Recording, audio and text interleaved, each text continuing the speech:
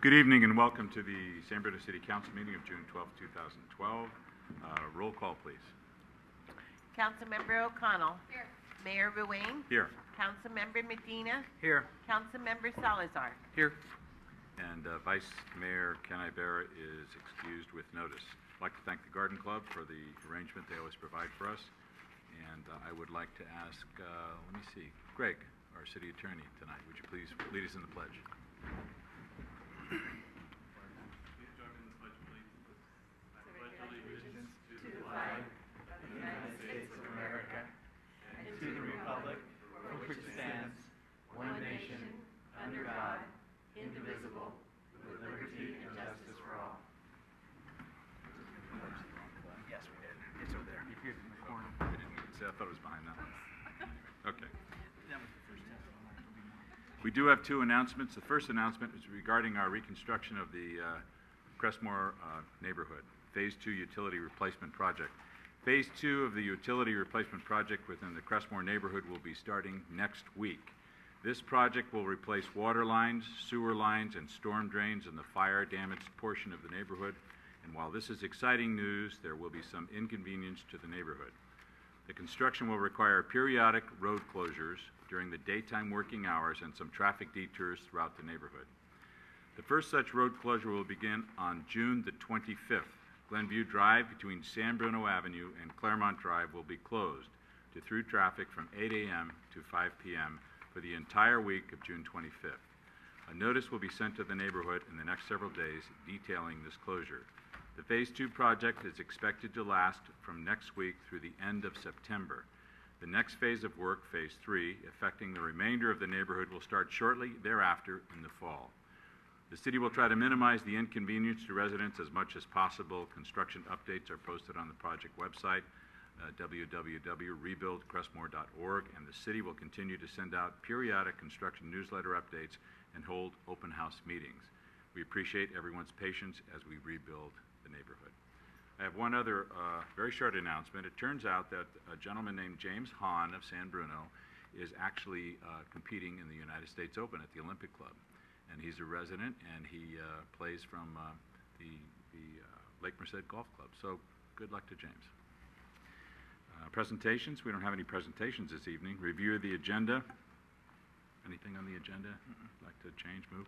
Okay, approval of the minutes of the regular City Council meeting of May 22nd, 2012, and the City Council study session of June 6th, 2012. Errors, corrections, omissions? Seeing none, they will be approved as submitted. Consent calendar. All items are considered routine or implemented earlier council action and may be enacted by one motion. There will be no separate discussion unless requested by a council member, citizen, or staff. Questions or action on the consent agenda? Move to approve consent calendar. Chair, actually, I'd like to pull one item from All right. the consent calendar. What item? Item C. C, okay. I'll therefore move to approve items A and B of the consent calendar. Second. A motion and a second on the question. All in favor? Aye. Item C is waived the first reading and introduce the ordinance imposing a 2.341 rate increase requested by Recology San Bruno for 2012-2013 to be effective July 26, 2012, as presented in the notice of proposed increase mailed to all property owners. Michael? Thank you, Jim. This ordinance appeared before the council earlier, and we voted on it, and I believe we voted unanimously to pass it, along with two other ordinances that I was told at the time did pass. Now they're being reintroduced. But rather than just have this go into the consent calendar, I wanted to make sure that we understand and inform the public in terms of what was changed in this version of the ordinance versus the original. And so if we could get some clarification, please.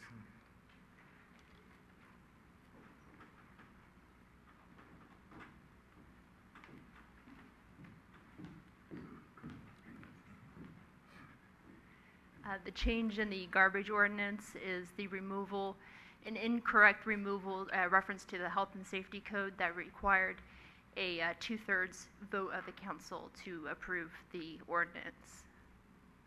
Okay. All right. Thank you. And if I could ask our acting city attorney if we could get some clarification on the reason why that language was changed. Well, as I understand, is this on? As I understand the issue, there was a recital in the initial ordinance that referred to a health and safety code section that referred to a voting requirement that's not accurate.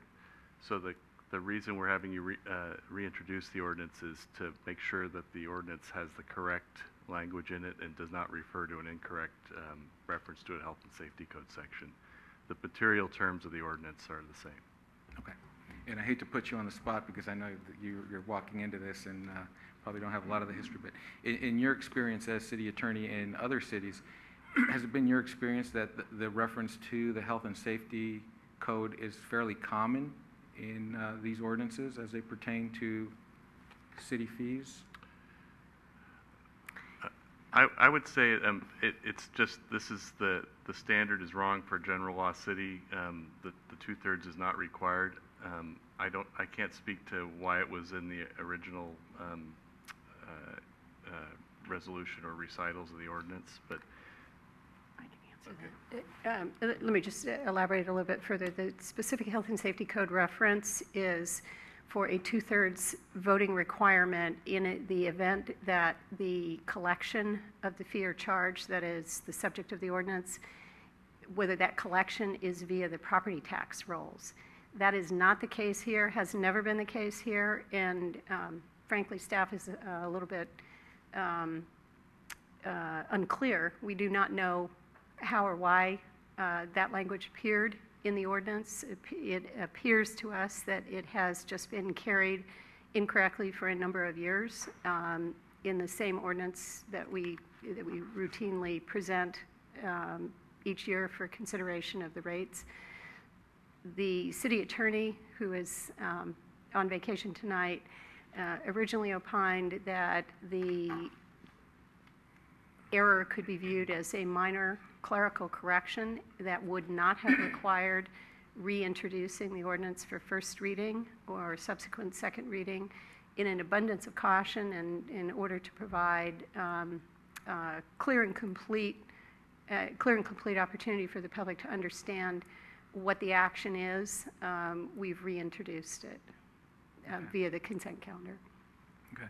Now, I'm certainly not an attorney, and I did read the text of the state constitution that was changed by Proposition 218, where it refers to this, and also the text of the health and safety code that addresses the same topic. And in my interpretation of it, I didn't see that particular piece of the health and safety code addressed only a situation where it would be put on the county tax roll. There was some mention to it, but I don't see it specifically addressed in the section that addresses the fees. And it almost seems like the two pieces of legislation, they overlap, with one being more stringent than the other. well, I understand that it's a very complicated area of statutory and constitutional authority. I've done in the other city I represent, we just did our garbage rates a few weeks ago, and we did it by ordinance, and we did not require a 2/3 vote. I think that's the rule. We do not, just like San Bruno here, we do not put it on the property tax roll. It's a rate setting procedure whereby it gives the city council sets the rates for the service that's provided through your franchise with Recology, and then that is the authority for Recology to put that on a regular bill that goes to the residents. Okay. So I can't speak to why it's 2/3 to put it on the property tax roll. It's probably a technical or policy reason that's because it's something that is more formal, if you will, because it's requires a action in involving the county tax collector. That may be the reason I'm speculating a little, but the main point here is that, and I've talked with Mr. Zaffarano about this particular issue, that the solution to the issue of the reference was to reintroduce the ordinance. We're confident that the issue that the process is appropriate. It does not require a 2/3 vote. Okay. And my final question, if for some reason somebody challenged the city on this particular thing because the language was changed to a less stringent version of the language, worst case scenario, we would just have to repeal the fee increase, or could there be other consequences to the city? Well, that would involve someone taking the city up on a writ to require a proper procedure. We believe that we are employing the proper. Thank you. That would entail. I'll repeat myself for the benefit of the audience and the recording. That would entail a writ proceeding in Superior Court where someone would say that, in essence, that the council did not follow the right procedure. That would be their allegation, and the remedy in court would be do it the right way if that what happened to be the wrong way. But the process you're employing is the correct way. Okay, thank you. All right. With that, I will introduce. Okay, Just so introduce 7C. okay. So, all right, so I'll move to approve item C on the consent calendar. Second. Motion second to approve the consent calendar, item C. On the question, all those in favor? Aye. Item number 8, public hearings. Notices have been published, posted, and mailed. We don't have a public hearing this evening. Item 9, public comment on items not on the agenda. It is the council's policy to refer matters raised in this forum to staff for investigation and/or action where appropriate. The Brown Act prohibits the council from discussing or acting upon any matter not agendized pursuant to state law. Name and street, please. Harry Peterson, Scenic Court. Mr. Mayor, City Council. Last time I spoke to you, as I recall, I said the agenda was not posted in the appropriate time before the meeting, and I'm reporting the same thing happened again for this meeting. But the reason I came was because the notice of proposed increases to water and wastewater rates, in it says that the water rates go up 9.8% and the sewer rates 10 point something. I made some calculations, and while it may be that your staff or consultants calculated that 9.8%, but when I run a calculation for the water rate differences from the existing rates for people billed at 15, 20, 25, and 30 units, which covers quite a span of water usage, I find that the percent difference is an increase of from 20 to 50%. And in 3 of the cases, it's more like 50% or more. I think this is a material difference from the way the rates increase is advertised to what it actually is. And in order to do this calculation, all you have to do is calculate how much you would pay for water at 15, 20, 25, and 30 units according to current rates and according to the proposed rates. It's not a complicated calculation. I suggest you might want to try it. I think if you wanted to actually have the rates go up 9.8%, what you would do is calculate the rates the way they are now and then add on 9.8%. So I think there's a problem with the way the proposed increases were advertised, but there's another effect that this is going to have when the rates, when a homeowner actually gets a bill for with a 20% to 50% increase on it, they're going to do exactly what I'm going to do. I'm going to cut my water use. I'm not going to pay anymore. And what that'll do is, if there's enough people like me who would rather not spend more money, the city will end up having to raise the rates again, or they're not going to have any money to spend on capital improvement projects. I don't like people who present me with annoying problems and they have no solution.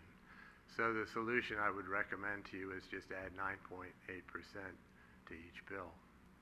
And probably no one will change their usage. So it's a pretty easy solution. And for the record, I'm still in favor of a rate increase.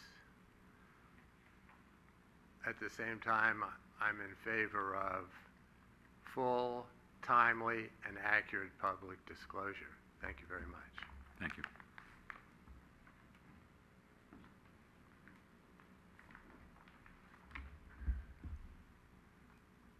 John Bear earlier, San Anselmo.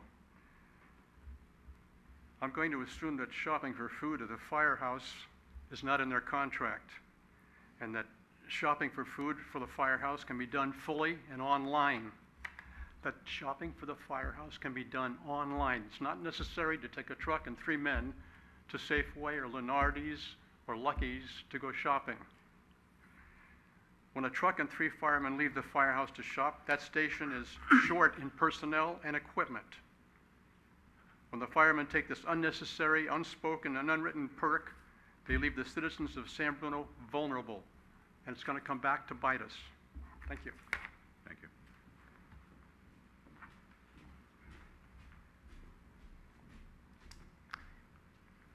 Hi, I'm kind of afraid of the microphone. It's all right. Just state your name and your street. Okay. That's all. My name is Sarah Glasscock, and I live at 285 North San Anselmo. And I've lived in or around this neighborhood on and off for the past 15 years. Before today, I had never attended a city council meeting. I'm here to raise an issue about what I feel is a pretty blatant inequity in how the city handles parking enforcement through fines, the towing of cars, and the fact that these rules only apply to my neighborhood and all others which are located east of El Camino. Every other week on rotating days, just about every street in San Anselmo has street sweeping. In my neighborhood, near the heart of San Bruno, if I don't move my car before the time posted, parking patrol comes by and leaves me a $38 ticket. The officer that patrols our street is generally pretty understanding and has let us slide on a couple of occasions where I've had either a flat tire or we were waiting for a car part we ordered to arrive. As renters, we do not have access to off-the-street parking. When our truck breaks down, we have nowhere to park but on the street so my husband can repair it. We don't have a lot of money laying around to pay these parking tickets or to take our car to the car dealership. My husband does our car repair. I know I speak for every neighbor and city resident I've discussed this with when I ask the question, why are the neighborhoods east of El Camino subject to fines for parking when the rest of San Bruno isn't? Why are we the only ones playing what I like to call musical cars twice a month? Why is it okay for someone who lives on Oak or Bennington Drive to park their car, truck, boat, or trailer on the street for any number of days, weeks, or even years? I actually know of this is happening. I purchased my car from someone that lives in the Crestmore neighborhood. And before I bought it, it sat parked on the street in front of his house for over 4 years. Never once in 4 years was it ticketed, or was there a violation, or was there a notice that was in violation of the ordinance that states your car needs to be moved every 72 hours, or it is subject to being towed. If I leave my truck in front of my house for 3 weeks, I get a notice to move. If I don't move, regardless of the reason, it's towed. Then I have even less money, right? After talking to a number of friends and neighbors about this issue, I decided to post an announcement to the San Bruno Patch website. If the number of responses I have received in just a few hours is any indication, I think it's time to revisit this issue. And I'm not the only person that posted something about this. Go to sanbrunopatch.com and punch in street sweeping, and there's a couple of pages worth of material if you guys ever feel like reviewing it. I received an equal number of responses from people that live on both sides of El Camino, which I totally did not expect. Not only are those of us on the east side tired of being the only source of parking ticket fine revenue, but those people that reside on the west side neighborhoods are tired of their neighbors' cars, trailers, and boats taking up permanent residence on the street, and that's a direct quote. It's my understanding that the rationale behind this ticketing practice has to do with the width of the street and the amount of parked cars in regards to the ability of the street sweeper to effectively clean the street. The streets within a 6-block radius of San Bruno Park are just as narrow and congested as the street where I live, which again is North San Anselmo. An example would be is that if 2 cars are driving head-on, it's difficult for either car to pull over to allow the other to pass, whether that's in my neighborhood, whether that's in the avenues, or whether that's on, say, Acacia Avenue. In addition, I drop my daughter off at Parkside School every morning. At 8 o'clock in the morning, the streets surrounding the school are just as congested as the streets surrounding my house after everyone leaves work. I don't notice any difference between my neighborhood in the heart of San Bruno and the areas surrounding San Bruno Park and Parkside Middle School. It's all just as crowded. So that to me is not a valid argument.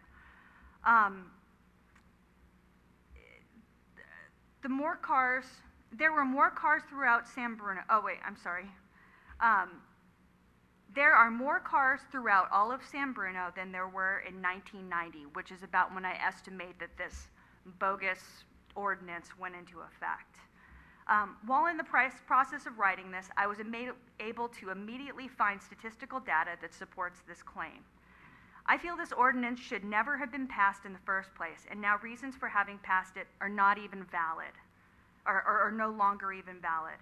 My proposed solution would be to patrol and ticket each street equally.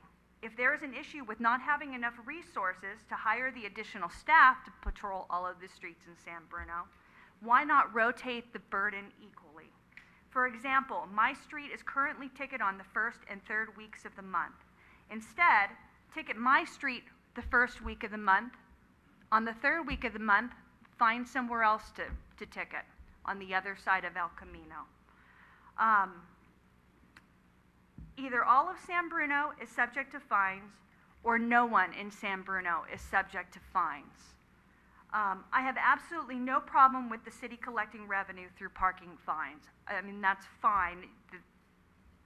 Every city needs revenue, especially now. But I have a problem with the fact that the east side neighborhoods are being singled out. Thank you. All right, thank you. You have quite a few issues there, so we heard them. We can't really do much about them this evening, but the chief has heard those, and I'd like to get a report at the next meeting about a little history on what's happening and how things really have evolved over the last number of years. So you're absolutely right. Thank you. Through the chair. And when the report, Mr. Mayor, when the report comes back, can they be notified so that they're aware of when the meeting is occurring? So if they wish to view it or be here in person to offer comments. Look at the next couple of agendas, and we'll try to get some information on that. City Manager. Mr. Mayor, if I might just ask your agreement to schedule this for the first meeting in July. I think we can do a better job between now and then rather than before the next meeting. I know the PD is pretty busy around the 4th of July, so right. yeah, that's fine. Yeah, and I think we want to look also at the issue of the utility of, or the need for the related to street sweeping. So that will involve the work of several of our departments. Yeah, no, I understand. It's more than just ticketing and revenue. That's sort of a secondary. You know, a lot of that was started many years ago because we had a lot of flooding in the east side, and a lot of that is to, in fact, keep those storm drains clean. So that's part of it, but that's not the whole story. So we'll get it for you. Thank you. Oh, yeah, sure. Thanks. Come back often. You weren't that bad with the microphone, you know.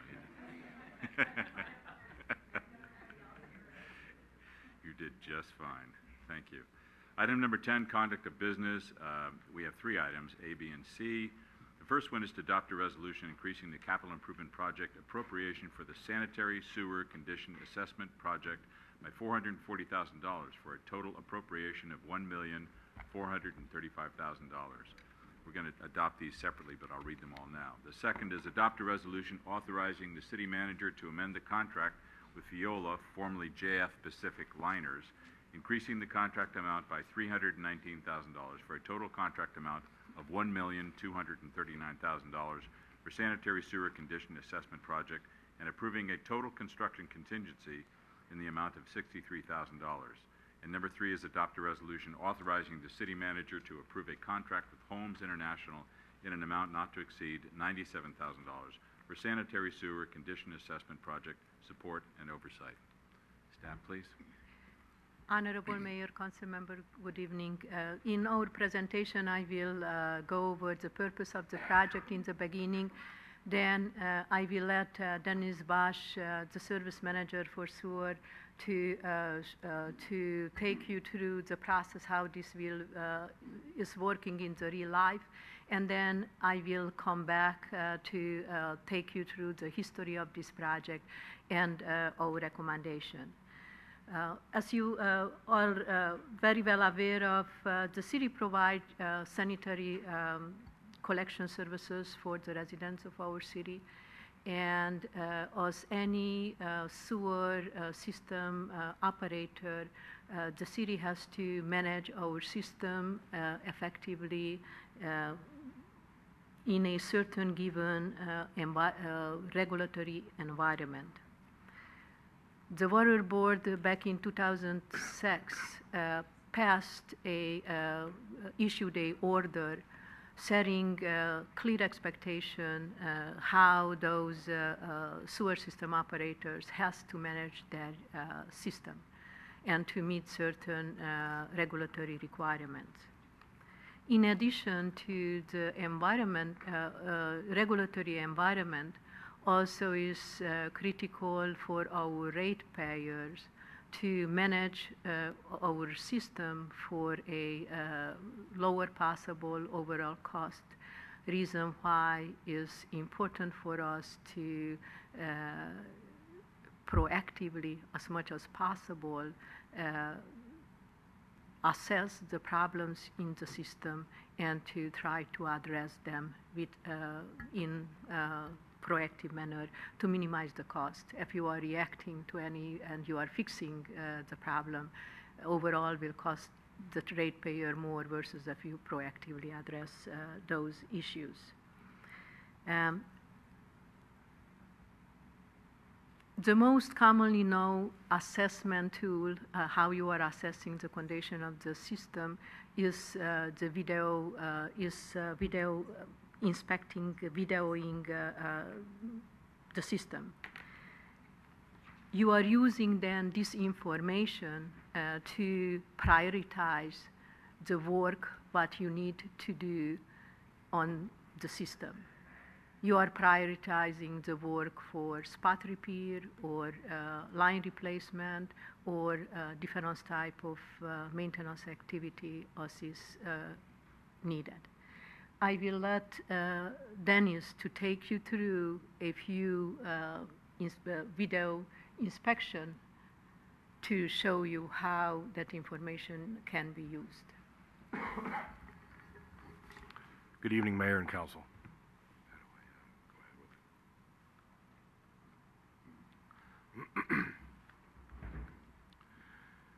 So again, as Clara said, that basically this is video inspection of sewer lines or sewer mains and some laterals where a robotic camera is put into the line and it travels from one manhole to another, inspecting any and all problems. Sometimes the lines are good, sometimes they're not. As you can see on the left, this is an area where pipe is missing. You can see basically the pipe close to you, it's cylindrical, and then there's a void, and then you can see the cracked pipe on the other side of the void. Basically what's happened here is that the clay pipe has failed, and dirt above the area of failure then sinks down, and usually a lot of the times the mains are in the street, so you have vibration from cars pushing down the dirt, and then eventually a sinkhole forms. In this case, this pipe failure caused almost a 2-foot void up on top of the asphalt that we were lucky enough a car didn't drive along and have a wheel fall into it. You can also see on the picture on the left that there's debris, pipe pieces, rocks, dirt, and if we hadn't have caught this, I mean, in this case, we were able to see a sinkhole, but when those things accumulate, it stops the sewage from flowing freely, and it eventually causes a backup or a sanitary sewer overflow. On the right is an area where you have a pretty good cylindrical pipe, but then there's a crack or a missing piece of pipe that roots have found an entry into the line, and the root then grows, and it can grow to the point where it actually blocks total flow, and it also can trap solids as it goes by. So it again makes a blockage. So in these two cases, the one on the left, that's obviously a repair that we need to do. The one on the right, we might not have to cause or use money to dig that, but we could hit that with maintenance tools to remove the roots. And then once the roots are removed, then we can put the camera back in and then reassess it.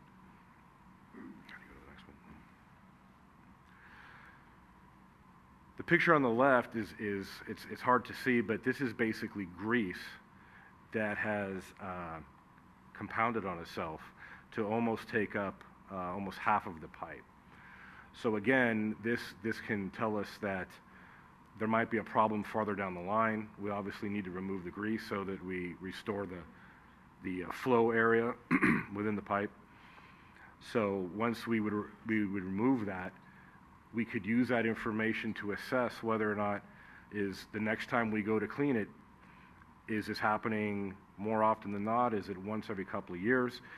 Is this a repair that's needed?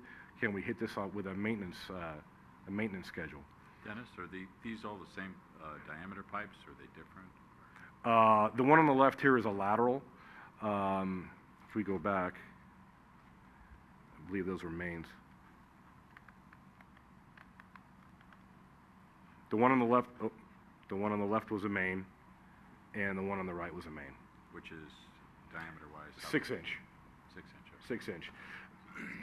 Basically, though, even though one's a main, one's a lateral, a lot of the properties still stay the same of the characteristical problem.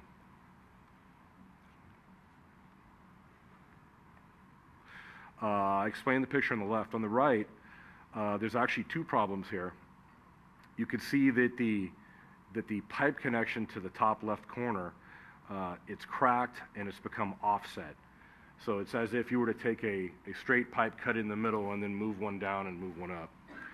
There's also silt in the pipe, which means that sometimes when you have offsets, dirt, rocks, debris comes down through those cracks and then settles out.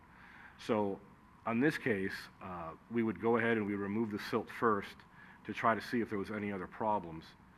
And then we obviously know that there's a crack there, and I would have to look farther back to see, okay, is this just one spot repair, or are there 6 on this one, what we refer to as a line segment, a sewer main between 2 manholes? And how far and how much money and how much energy are we going to devote, and what's the best bang for the buck in the sense of fixing one spot or fixing a larger area so that we don't have to come back and work towards our goal of reducing sanitary sewer overflows. I will take you through the history of the project itself. Back in 2007, based on the need and also on the set requirement, the city went out for a bid and entered in a contract with the contractor to video inspect the known 63-mile sewer system at that time. Was only just one contractor proposed to our bid document, and the city entered in a contract, 5-year contract with the contractor, Pacific Pipeline, to video inspect the whole system, estimated at that time for 63 miles. The unit price was $275 per linear feet of video inspection. Our information system for our sewer system was improved in the last few years, and our GIS system was updated, and our level of information about our sewer system is much higher today versus back in 2007. Reason why became obvious at the end of this inspection process that 22 additional mile of sewer system exist, and that those additional 22 mile of system needs to be inspected also. And that is the purpose of and the recommendation for tonight to extend the contract for the video inspection of this additional 22 mile of sewer system with the same unit price how the city entered in contract with Pacific Pipeline back in 2007 for the same 2.75 per linear feet. Also based on the degree still of a certain uncertainty about the information on our sewer system, is our recommendation to include a 20% contingency to the contract if something will come up during the implementation of this contract, that additional segments need to be inspected to have enough flexibility in the contract to inspect the whole system. Already received some question, and maybe our report was a little bit misleading about the need for our third action request to enter in a consultant contract in project management support with Holmes International. The reason for our request to enter in a consultant contract with Holmes International, one of the known wastewater experts in the field, is for them to provide us with quality control and expertise support for the following task. They will review all of the video inspection for the most severe classified defects in our system in order for us to be able to prioritize those repair or actions based on our time limitations set by the baykeepers.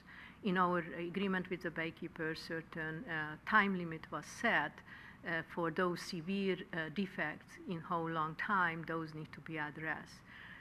This consultant will reassess those video inspected sections to verify if those were classified properly and what is the proper repair for that defect will be.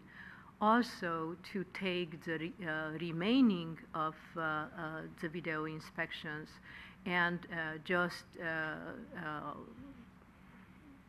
verifying from a quality point of view a certain number of selected videos, just to make sure that the city is receiving the quality product, what is the expectation for us to receive. The other task what they will help us with to make sure that at the end of this project, the city will have a searchable database to be able to easily prioritize the work needed to be done as a follow-up from the result of this condition assessment. Also, as a additional, they will also help us to schedule the work just to make sure that no segment of our system will be left uninspected. These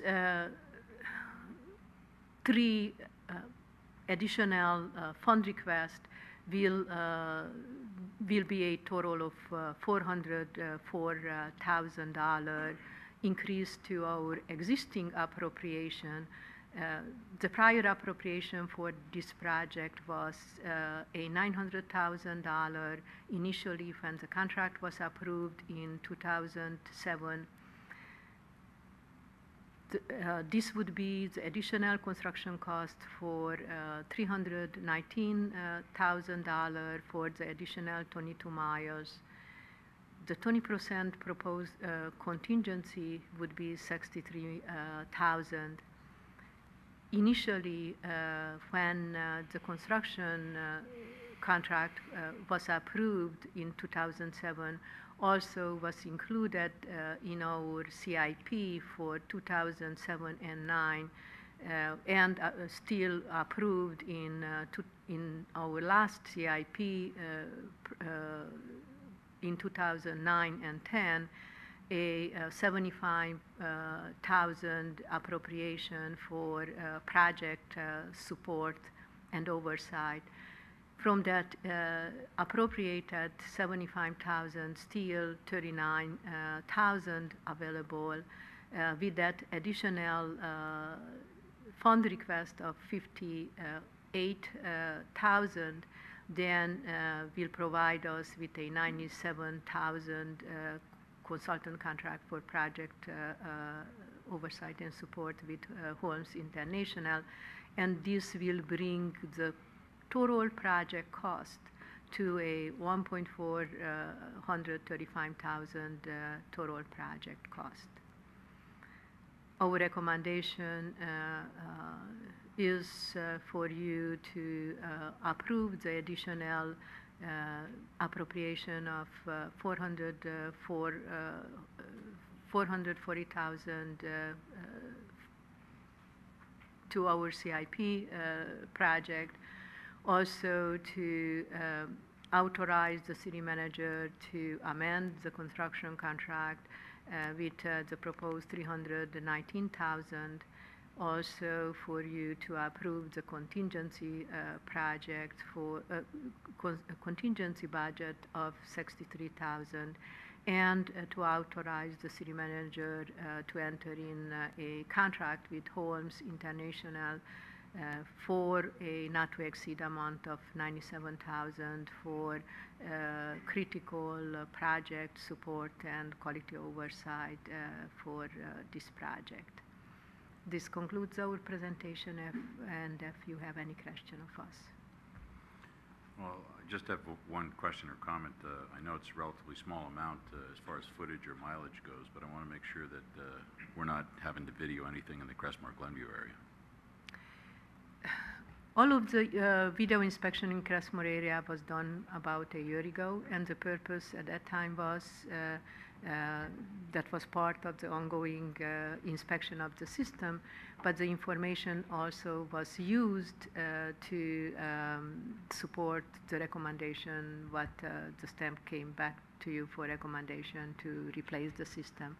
But that Crestmore neighborhood was inspected about a year ago as part of this ongoing go-around inspection of the whole system citywide. Any questions of staff? Just on your question, Mr. Right. Mayor, you said about a year ago it was done. Yes. About a year ago. I can further define, I can look I at think the city manager knows exactly when. the date, the Maybe I've date. got lost somewhere in the question and the answer. If I could just interject, you may remember that In that time period, we were still actively in the process of evaluating the status of the infrastructure and the amount of damage that might have occurred as a result of the explosion and resulting fire. So it was done as part of the ongoing inspection program, but it also predated the decision-making and informed the decision-making about replacement of the entire Crestmore infrastructure, which had not yet been a year ago or thereabouts. That decision-making and information gathering was still actively in process.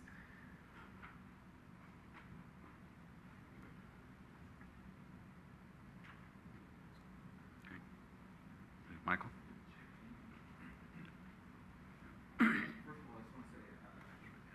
Sorry. I wanted to say I think it's great that the city's taking such a proactive stance in collecting the information.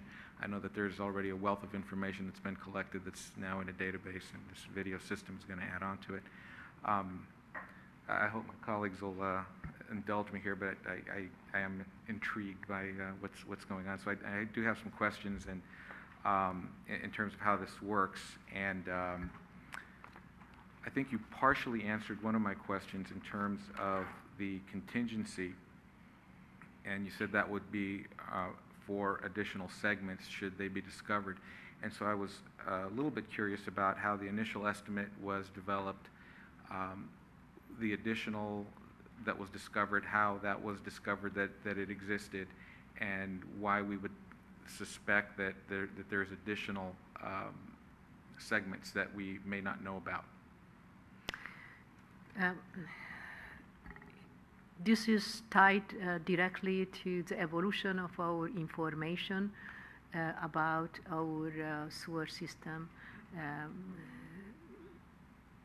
The sewer division, unlike other division in the city, in the last few years, we were focusing on improving very aggressively our GIS system, GIS information of our system. Back in 2001, as part of our first master plan, a digital map of the system itself was produced, but based on everybody's experience, that the degree of reliability of that information wasn't very high. Reason why was a very concerted effort to improve and to develop our GIS information, and was a certainly based on great work done by the sewer division, and this is true for water and stormwater also. They were able to improve reliable information and the whole GIS information for our sewer system now is probably reliable to 95%. That would be my closest estimate, how reliable our GIS system is now for sewer. Back in 2007, that was not available. And the reason why not knowing, just estimating now is a matter of knowing what is the length of our system. Okay. And is that the only construction risk? I think in the staff report the word construction risk was used, so I was wondering if there are actual construction type activities, or are these cameras basically lowered down in through a manhole and then allowed to run through the system? That would be the only risk what I am aware at this time. If they have any problem that they cannot get the camera out or they are stuck or something, then typically our sewer division will respond and to help them to address the problem. But the reason why I think that that's still a degree of uncertainty, this is the first project when the city is doing our overall assessment of the system, and it's just maybe there will be other issues which on unknown to us right now. If will be not necessary, then of course the contingency is not spent. Okay. Yeah, I just did a quick calculation, and at the present rate, it comes out to about $14,000 per mile, so our contingency would probably buy us about 4.5 miles, maybe. So we're comfortable that we've got it nailed down to that level of accuracy. And will be our intent not to use $1 of that contingency if will not be necessary. Okay. Okay. And you did just mention that this is the first go-around with this, and so I was wondering about the 5-year cycle. So the proposal is to every 5 years reinspect all 100% of every sewer? It is a set cycle, how you have to come back and to reinspect the whole system. Also, there are many other requirements that after any repair, you have to reinspect that segment whenever you are doing a repair, or after a SSO, you have to come back and to reinspect the system. How that will be managed from now on after finishing this inspection of the system will depend on many things. First, you have to assess, okay, what is the degree of the problem in the system, and then it's included right now in our CIP budget for future years purchase, a purchase of the video inspection equipment. Many cities, most of the cities went in that direction to really establish that skill set in their agency and to be able to rely on that on ongoing basis.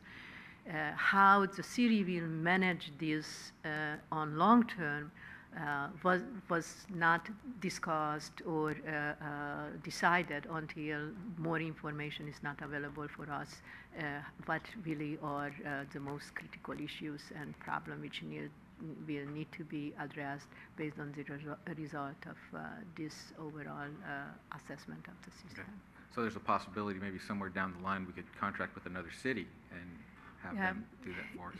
Yes, it is very possible now in interim basis. Is our intent to do as the next step after this video inspection of the whole system will be done? Is our intent to go out for a on-call kind of contract who can help us after any SSO or any repair just to come in and to inspect? In the same time, right now is the city in discussion and with City of South City if how they could help. They have equipment and they are just training their employee. They are just improving their own skill set. That's why they are not at the level when they can make any commitment yet. But yes, that one other avenue that the city will research if that is a viable alternative. In the same time, with the other alternative, what would be the better long-term solution for the city to establish that skill set internally or to be provided by somebody else. Okay. But getting back to the the whole system then, do we repeat the overall inspection on a periodic basis, or only when changes are made to the system? Will need to be repeated on ongoing basis. Okay. And then as we schedule that, will that be based on, do we basically go back to the first segment that we did in the first go-around and then just go by the oldest video, or do we get strategic and target areas where we found problems, and then areas that we know for a fact are going to be good or they're newer, then we would just eliminate those from inspection? In long term, you have to do both. You have to do the strategic targeted review based on the problem area. Also, you will have to go back on ongoing basis after a longer time frame, but to make sure that you are catching all of those preventive needs, what you would not catch any other way. And it seems like the real value in this system is real time. Basically, you run the thing, you find a problem, and you fix it. But historically, it becomes less and less valuable because between two rainy seasons, you could have a clean pipe, and by the next year, it's a problem. Correct. Will be more challenging now in the beginning when, based on this so much new information, the city is just starting these many new programs, like the spot repair. You just approved a very, very aggressive spot repair program exactly for this reason, that when this inspection will show that you have 50 locations, which must be that are structurally deficient or they have a offset, and they pose a imminent risk for SSO. Then, based on our agreement with the baykeeper and industry standards, you have to fix that problem in 90 days. And it's a difference time frame set in 1 year if those are not imminent failure. Either you have to fix in 2 years or to come back with another inspection after a year to confirm that still is a stable defect and nothing can happen. Well, to address all of those needs now discovered and as the result of that overall inspection, will take a very concerted effort for the next 2 years until somehow the city will catch up with many of this work which will need to be done now. In longer term, that basically those peaks will basically just will be leveled out and will be a more pre-planned, pre-programmed kind of activity. Even then will be a certain percentage of reactive emergency things, but hopefully that will be much less as percentage versus now, until after the city will catch up. Okay. I will just say, just to show you that this really is working, that I just want to take the opportunity to say that last year, after many years of 50 and 40 SSOs in a year, last year were only just 18, and up until today, this year, only just 9 SSOs were experienced by the city, and this year were 2 months without any SSO, which was the first in our history. That I just want to compliment the hard work that the sewer division really is doing. Do you know of the SSOs that were, or problem areas that were identified? How many of those were identified because of the video versus other things like a giant sinkhole was on top of them? Maybe you can answer this question, Dennis. 3. That was Great a answer. pretty precise answer. I cannot top that. Okay. Okay. I also had a question regarding the contract for oversight of the system. Initially, in the first contract, $75,000 was allocated. We only used $36,000. So I was wondering how that particular contractor is billing. Is it based on trouble spot that was identified and they were called in to comment on? For the prior phase, wasn't any contract entered in for project management and support. 2 different sewer experts supported us for different tasks, and the department asked them during that time to perform very specific tasks to support us during up to this point. Okay. Because I was looking at what that broke down per mile of sewer that was inspected, and it's dramatically different now with this new allocation of $97,000. For the remaining 20-something miles, it seems like a lot more expensive for the amount of work that's being done.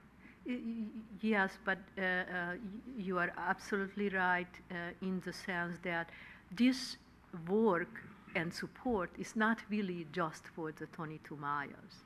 It's for the whole system. Now is the key to make sure that that searchable database is available to us in a user-friendly way for the whole system, not just for the 22 miles, but the whole system.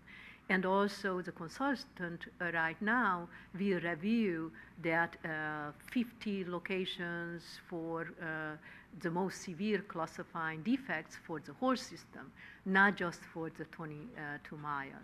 That this really is a little bit a misrepresentation of the effort needed. It's very critical to have this data available to us in a usable manner. This is a huge quantity of data. And you want the data to be useful for our planning and of CIP and maintenance activity.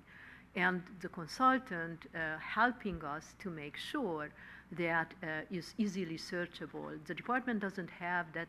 That work is highly technical, also is very highly technical work to review and to assess based on the industry standard if the contractor classifying that defect in a right way. They are certain industry standard, they are fine difference category, and how they are, what category they are including is very critical and important. What kind of follow-up action will require, and important for us to have that kind of technical expertise. This expertise will need to be nurtured and improved in the city. But this is a new activity for us, and it's important for us to have that kind of expertise support available. Okay. And so then the previous work that was done for the 36,000 was not related to quality control of the video, it was something else? Was also to a certain degree, but was based on more task-oriented, that they were asked to help us to assess how much percentage of the system already was inspected, certain selected quality control also included some quality control if the database meet the set expectation of the city or not, and also they reviewed some of the video themselves and made a recommendation based on that review also. Okay. All right, thank you. And Mayor Ruane asked previously about the diameter of the pipes that we were looking in the video, and you mentioned that there were laterals and mains. So the 85 miles that we're quoting currently, that is all mains and laterals, or lower laterals, I guess they would be? Is that what's included? It's just mains. Just mains? Yeah, mains.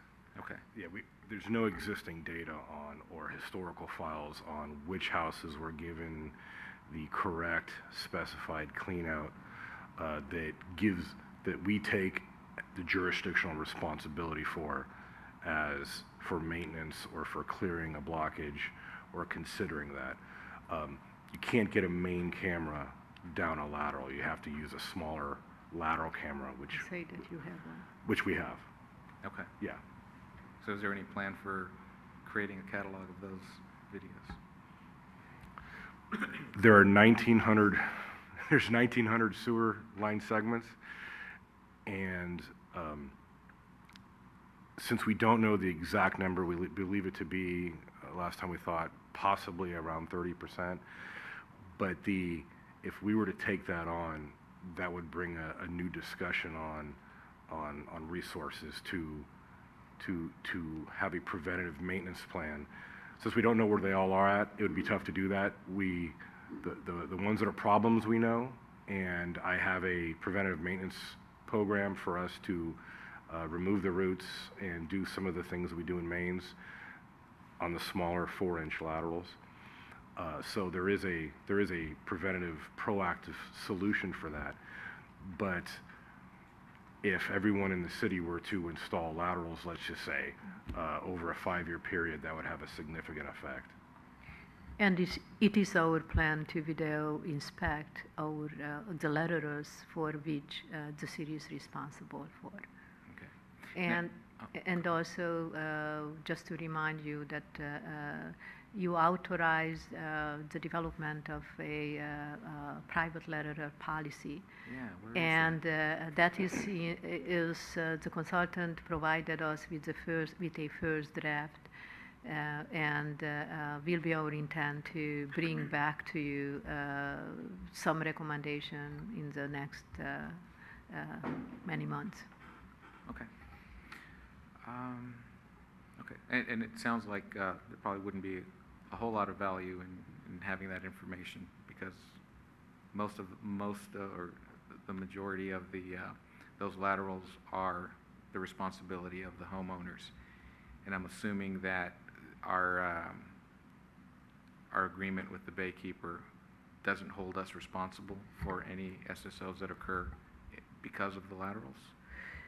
They are not holding us responsible for any SSO which are taking place on private lateral. But the city is responsible for SSO on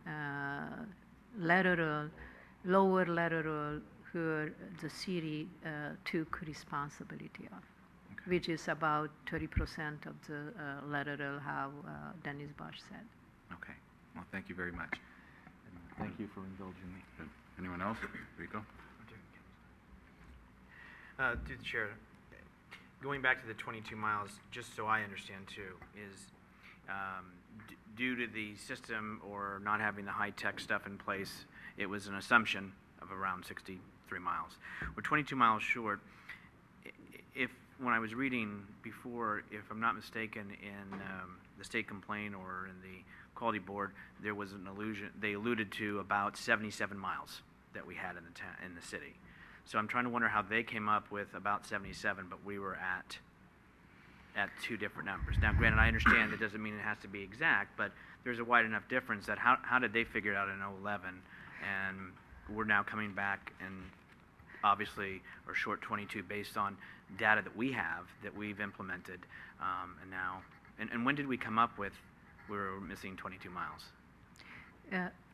Our process with the regional board, and I will go back, but I'm pretty sure that's how, if that's what you remember, that's the mileage what was included in our agreement. Don't go off my memory, though. That was based on our information provided to them, and that really meant, but that process took place in 2009, 2010, and that was the level of knowledge of our system at that time, and that information was provided to them.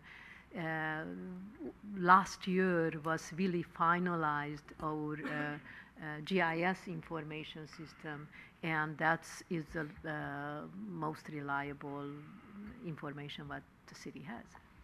Is there a deadline for this taping to be concluded? The videoing? Yes, it is. It is included. Well, was included in is included in our agreement with the baykeepers. That based on our initial contract, all of the video inspection has to be finished by end of June. Of this year? Of this year. So this month, all the videoing has to be done, and we're short 22 miles, is what we're saying. That was included in our agreement, knowing that is more mileage than how initially was intended to. The city informed them and asked them to consider that is more mileage to perform video inspection on than initially assumed. And they agreed with a time extension of end of July, and it's our intent to finish this inspection of the whole system by end of July. When did we realize that there was 22 miles that we needed to deal with? A few months ago. What's a few mean? Just help me, because to me a few means two. End of February. February. Thank you. I appreciate those succinct answers. Thanks. Okay, so we have till the end of June. So how are we? Oh, July now, because we've asked for an extension. So have the video folks been proceeding? Have they been going? Because I'm thinking now in my mind, I'm going, that's what that was. But this was on a weekend, I think. So are they working, or is it just weekdays? Is it weekdays? Is there one crew? Is there how many crew? How are we doing this? Because obviously there's a short period of time now. Correct. In the last month or so, they had 3 crews working on ongoing basis, only just during the weekdays. The city did not authorize any work for them during weekends. They are going with about 3 miles a week, and based on our estimate and their estimate, they will be able to finish the work by the end of July. So we embarked upon this a couple of years ago, but now we're having 3 crews coming out. So what a layperson would say is somehow we got behind, because now we're having 3 crews come out. I don't know if that's normal, standard practice, that 3 crews are devoted to taping, but I think obviously we're on a deadline. So we're having to step it up in order and use their resources in order to meet that deadline. The resources, the unit price is paid, the same unit price is paid to them today than how much was paid for linear feet of video inspection 4 years ago. Doesn't cost us any more money. The city pays them the same unit cost. Okay, and in your report about the, I'll call it consultant, they manage, they review, they determine the most severe, they verify the quality control, they schedule, and they're inserting the database, which I believe is a CMMS. They're going to help schedule the work. So they're really doing a lot of this from start to finish. And on the CMMS, my memory's going back to this is a system that has been in place now for a little bit, and then it got an upgrade in order to help even have more options, even though the whole department wasn't up to speed, but in this division that they are. And now I thought we had a management analyst that was coming on board in order to help with the CMMS system, in addition to our staff. And now we're having a consultant also help in this because it's too technical. Just to specify, this project will result in a searchable database, how the city can use this information. The CMMS is a management system which is up and running in sewer division. In the last started in 2008 for certain tasks. Most aggressively, the CMMS was implemented for proactive maintenance planning activity beginning of this last January of this year. The management analyst, even if the department had this management analyst in our budget for a few years now, the position wasn't authorized, and the department had our management analyst on board beginning 1 month ago, about 1 month ago. And yes, the consultant expertise is necessary to provide very highly technical support for this project, and is our expectation that in time the department will be able to develop through training the skills necessary to provide higher level of support for those ongoing video inspection needs for the city. Okay, so we got the CMMS, and I want to get off that. Let's save it for another time. And and obviously there's already support that's required data-wise, you know, an ongoing annual that we weren't, I wasn't fully aware of the cost, but I am now. And now the CMMS is still not, and we're having to have an outside consultant that's going to assist in this. I guess where I get concerned is that we bring on a program, as I've said before, we don't have it fully up in all the departments, we increase it. Now it's too technical, we need to bring in people to get us up to speed. I just get concerned with costs, that's the bottom line. On this consultant that you have here, has this person or this agency assisted us in other support efforts in the department? Yes, they are the consultant who is helping us developing the private lateral policy also for the city. So they're also doing that as well. Okay. I guess I get concerned, and I also know I kind of feel in a little bit of a box, in the sense that we have a deadline, and in a sense it's got to get done. But in essence, it costs more, and we need more assistance in order to get things in place. So I see it as almost a vicious circle of costs of consultants, which in effect go to the ratepayers. These are one of my concerns I have, and this is where some of the questions, and I know it's very technical, and I know it's not easy, and as you alluded to earlier, the SSOs are dramatically decreased.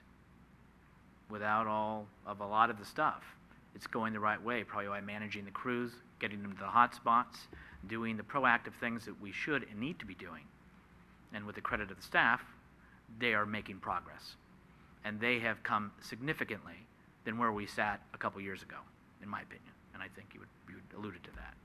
So when we start having all these costs and all of these, I wonder if we're not, to me, sometimes it's back to basics, getting the job done, making sure we have the means and to provide what the staff needs to get the job done. So sometimes I see we're getting all of this stuff. I understand some of it's required, but I think we're getting ahead of ourselves. I think we're getting into systems that we still continually need assistance, which causes us money and consultants. That's just my quick overview based on the staff report and what I've heard tonight. Irene? There's not much left to ask. I would like a clarification. You said at one point that, if I'm correct or not, if every 5 years we have to do the video, is that a state law? Is that what you said? Or I'm sorry, it got lost in all the... The 5 years was included in our contract. That's how was the contract agreement with the contractor back in 2007. Okay. Also, it is a state requirement when the inspection needs to be done, and is included in our agreement with the baykeeper that the video inspection of the system should be done by June of this year. Okay, and then when that is over, is there a state requirement that we have to do it again within a certain time period? I have to, yes, it is, but I am not certain exactly what that requirement is.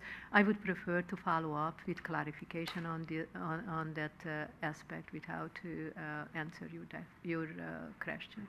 Okay, thank you. And then my other question, kind of alluding to what the gentlemen were asking about, the program or all the data that we're going to receive and the expertise that the other companies, the consultants are bringing to us, are we training anyone in staff to deal with that? Because as we go forward and we make repairs, it's going to change what the data is. So are we looking forward to doing that, or is it cheaper to have a consultant come by once a year, or what's the thought of all that? Would be my assumption that a certain degree of high expertise the city will need to be relying on an ongoing basis, time to time, just to make sure that the city will be up to the latest requirement.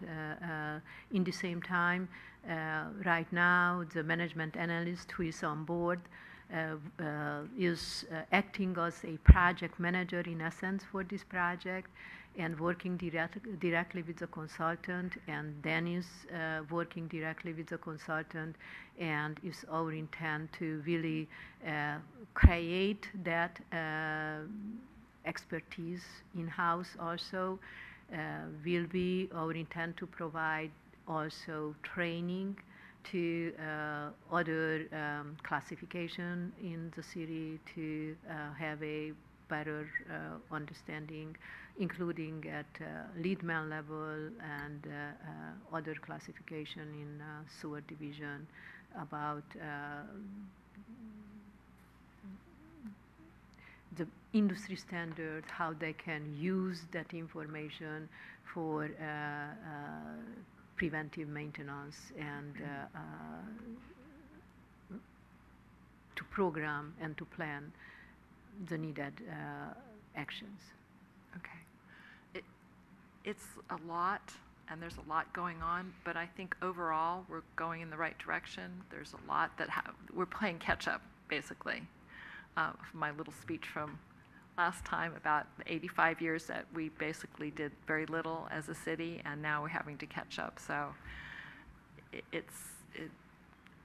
I personally think we're going in the right direction. Thank you. Good. Anything else?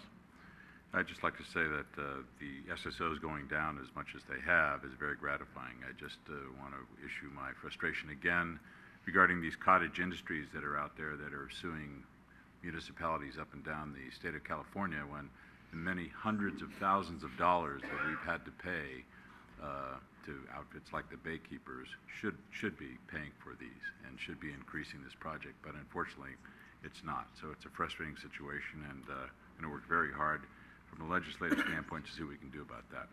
So having said that, we do have 3 resolutions to adopt here. Would anyone like to introduce, or are there any more questions? Michael? Through the chair, I was just going to comment, Council Member O'Connell's question prompted me. I remembered something that I had read, and I believe that the state requires us to have an action plan, but it does not specify specifically what needs to be in that action plan. But looking at what I read in terms of industry practices, they're the only 2 methods that are available to us in terms of doing physical evaluation is either crawling down there and looking at it or sending a camera in. And so, at least for this first go-around, it seems like video is the way to go. Going forward, I think we won't be forced to do this, but where we are forced to do it, I'm hoping that we do start developing some expertise. This is a great learning opportunity. I know that you guys are stretched pretty thin, but I think there's a lot of information to be gleaned by going through this process one time, and hopefully, as we go forward, bring more of this in-house. So with that comment, I will introduce the first resolution increasing the capital improvement project appropriation. Councilmember Salazar. Aye. Councilmember O'Connell. Aye. Councilmember Medina. Aye. Mayor Ruane. Aye. Would you like to introduce one? Authorizing the city manager to amend the contract with Relea, formerly JF Pacific Liners. Councilmember O'Connell. Aye. Councilmember Medina. Aye. Councilmember Salazar. Aye. Mayor Ruane. Aye. Rico? You want to do I'm going to let the ladies go. Okay. I'll introduce the third resolution, authorizing the city manager to approve a contract with Homes International in an amount not to exceed $97,000. Councilmember O'Connell. Aye. Councilmember Medina. Aye. Councilmember Salazar. Aye. Mayor Ruane. Aye. Item 10B is adopt a resolution authorizing the city manager to execute a contract with the San Bruno Park School District to provide an after-school recreation program at Bel Air School. Randy? Thank you, Mr. Mayor and council members. This item is to authorize the city manager to execute an agreement with the San Bruno Park School District to provide an after-school program at Bel Air School. The Recreation Division staff has established an excellent working relationship with the San Bruno Park School District, and we have been able to assist the district on many occasions by providing after-school programs or summer programs at their request to benefit the children in terms of educational, supervision needs, etc. Two recent and very upcoming of these, as long as I have an opportunity to talk about them. Next week, the city staff will be providing a robotics camp over at El Crystal School that the school has asked us to help put on. And we're very excited about that one. And starting in September, with the addition of 6th grade at Parkside School, many of the parents came forward and asked us to put on some after-school programs at Parkside School that will include supervision, different types of activities, allow kids still to participate in sports programs or other after-school programs, but essentially to provide a supervised, healthy space. We've talked to the school. They are in favor of it, and they're providing program space for it. So there's a lot of times when the city has been able to work with the school district and to assist them in their programming. As you may remember, during the 2010-11 school year, the city entered into a 3-year agreement with Allen School to provide the After-School in Education and Safety Program, ACES.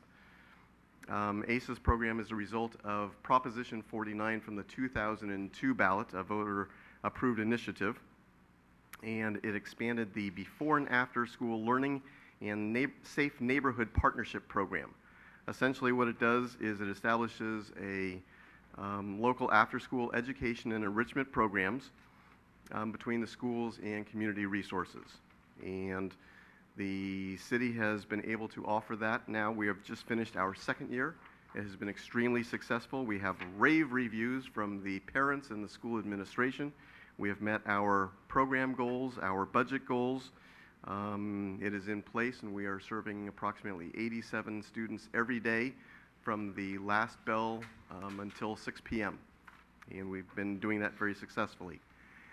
The district has operated a very similar program, another ACES program, at Bel Air School for several years. And they have used a third-party private vendor to operate that program.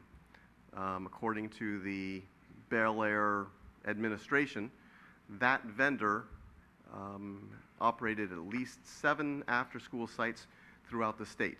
They had a site in Santa Rosa, they had a site in San Bruno, and then at least 5 sites that they know of in Southern California.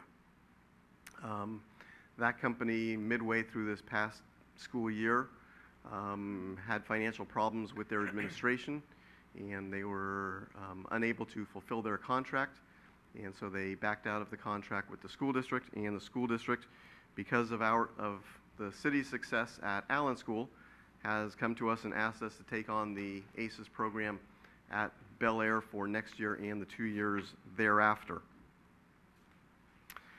In addition to the Bel Air ACES program over the past few years, the city has operated a fee-based program.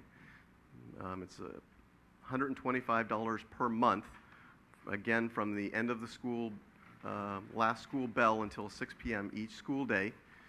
And many of the students are on scholarships.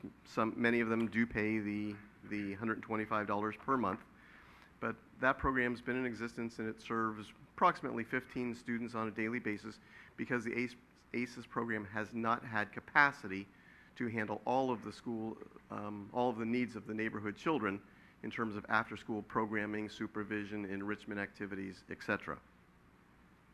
So where we are coming to the City Council tonight with a recommendation to enter into an agreement for the city to take on the ACES program, we would still offer the fee-based program under the same conditions because the ACES program will not be able to accommodate all of the needs of the neighborhood. The terms of the agreement is that the district would be paying the city $7.50 per child per school day, up to a maximum of $106,875. Those funds will cover the costs of staff, equipment, and supplies, and will also provide the city with $16,000, or approximately $16,000 of administrative costs for the program, essentially for the Recreation Division supervisor and manager's time and the office time it takes to administer this type of a program. I'd be happy to answer any questions that you may have about this program, but our recommendation is to enter into an agreement for the after-school program at Bel Air School. Yeah. Any questions for Randy? Through the chair. Just in the agreement, looking under Section 3, Cities' Responsibilities, I do notice that it talks about the city and the personnel having the material and the equipment, putting together a program in various aspects. In the next page under Section C, it talks about a collaborative program planning and development process with parents, youth, and school site representatives. But then under Section 4, District Responsibilities, item B, it says district shall have the final program development approval. So it seems like we're facilitating it, we're having collaboration, but however, they're the final say then? Am I reading that incorrectly? Or the final say is by the district on what program the city offers? No, it's an excellent point, and you're reading exactly right. Technically, the district has the grant through the state of California for these funds, so they have to have the final approval. However, city staff will work with the parents to talk about what interests there might be, what special programs. In terms of providing after-school enrichment activities, there's a wide variety of activities that will go on. And we will be asking for the parent involvement. Are there special things that you'd like to see your children learning? And we work with our recreation contractors or other contractors that might be in the area to come in onto the campus and do these things. However, we do have to run out the curriculum we develop past the school district, and they have the final say of if it's approved or not. Okay, and then on Section F, it says the district shall be responsible for the security and safety of the children each day until they check in to the program. So is that for me to assume then the city assumes liability for the safety of the youth from the time they're in the program until the time they get home? Until they're picked up. And they are picked up on site? They're picked up on site. They are not allowed to walk home? They are not allowed to walk home. If there's a special circumstance, we will work with the parent directly and get the permission slips and those things, but we do not want that. We want the parents to pick them up on site. But you are reading it correctly that the district has the responsibility until they check in. And one thing that we do at Allen School, and we've already talked to the people at Bel Air, and we would continue the practice, we need an absentee list of all of the kids from the ACES program, all of the 84 children or so that are enrolled in our program. We need to know if they're there each day, because within a few minutes of the program starting, we take roll, and if there's a child not there, let's check the absent list. If they were in school but they're not at our program, we tell the district office, which is still open at that time, and it's their responsibility to find out what happened to that child. Once they check in with us, then it's our supervision. Our staff will handle the supervision of that child until they're picked up. Okay, thank you. Michael? I'm wondering, so the way it was structured before, the school district got the grant, they paid a contractor to come in and run the program. Now the school will get the grant and they'll pass that through to the city, and the city will provide the program. Is that going to, and it's basically cost neutral to the city. The grant will cover all costs. Will the city have to hire additional staff to staff this program? We do hire some additional staff, as well as sometimes enter into a contract agreement like we do with all of our recreation instructors, and many of our recreation instructors work under a contract. So as I say, employees, I'm talking about both part-time employees as well as independent contractors. We will hire them. The contractors are coming in. Maybe you have a specialty in speaking a different language or teaching art or robotics or something like that. You may come in and teach that for an hour every Thursday or every day for 3 weeks in a row, and then you're gone, and another specialist will come in. The part-time staff will be there from the start of the school day until 6 p.m. In terms of budget, that is all figured out into this agreement. And as I said, the $106,000 that the city receives will cover the cost of all staff, whether they're part-time or contractors, all equipment, all supplies, and give $16,000 back to cover the administrative costs that we've had so far. Now finishing the first complete year of the Allen program, we actually were able to generate more than the $16,000 to cover the administrative costs. We're going to take the remaining portion of that and put that back into supplies and equipment to save some of the costs next year for the ACES program as well. Okay. And as a percentage, do you know off the top of your head how much goes to administration versus? 15%. 15%. And that's part of the contract from the state. Okay. And does the school district get any administrative overhead for handling the grant? They do. That's taken off of the top. That does not impact these numbers here. I believe it is 5%, but I can go back and double check. Essentially, it's the difference between the $112,500 and the $106,875. So approximately $6,000 off the top. I think it's about. I think that's 5%. Makes sense. And is the 106, is that the same price they were paying the private contractor? I have not seen that agreement, but I would assume so, because under the grant agreement, the district is allowed a maximum of 5% overhead, and the rest would have to go to the services. And the vendor, in this case the city or previously the outside vendor, the maximum there for administrative overhead is the 15%. So I would assume it's the same amount that was offered previously. Okay, thank you. I would, if I can just point out, it's almost exactly the same agreement that we have at Allen School. There's a difference of $450 because the district made a mistake when they applied for the grant in Sacramento. So this agreement is $450 more, but the terms of this agreement are almost exactly the same as the one we have with Allen School. Okay, thank you. Good. Any other questions? Nope. Action? I'll introduce the resolution for approval. Councilmember Salazar. Aye. Councilmember O'Connell. Aye. Councilmember Medina. Aye. Mayor Ruane. Aye. Item 10C is authorized fireworks stand permits for 2012 upon finding that the nonprofit organizations meet the requirements of Resolution 2008-59 and Ordinance Number 1700. Honorable Mayor and Council, back in April, 17 groups took out applications to have a fireworks booth. Each of them returned their paperwork to my office in May. After my review, the police and the fire review, all of the applications also.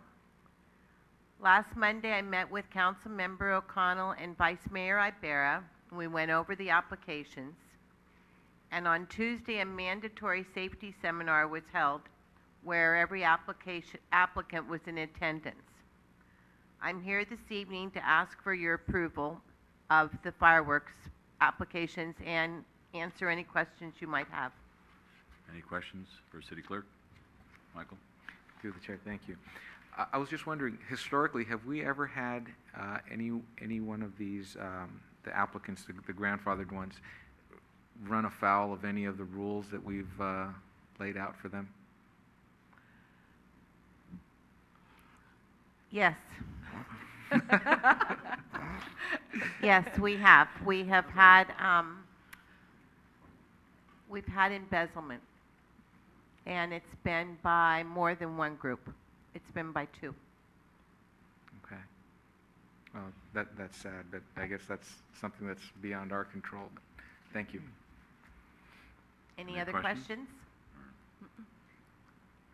So I suppose a motion. Well, You beat me to it. I just wanted to add, I think that the way that it affects us is that there was I believe, a late payment situation of the amounts due to the city. Is that accurate? Correct. But that was corrected, and amounts due to the city were received. Okay. Okay, I'll move to approve. Second? Motion second on the question. All those in favor? Aye. Got it. Item number 11, report of commissions, boards, and committees. There are none this evening. Item 12, comments from council members. Anyone? Okay. Item 13, we will be going into a closed session, And this is in a closed session for conference with real property negotiator pursuant to Government Code Section 54956.8. Property is parcel numbers 020-013-250 and 020-013-260. Agency negotiator is the city manager. The negotiating parties, the City of San Bruno and Martin Regis San Bruno Associates LP, and under negotiation price in terms of payment. There won't be any, city attorney? Just a point that this is technically a special meeting that we're going into for closed session, so it's not part of this meeting. Okay. And there won't be any additional action to approve this evening. But before we do that, I'd like to adjourn the City Council meeting to the next meeting on June 26, 2010. And now we will go into closed session. All right. Okay. Meeting adjourned.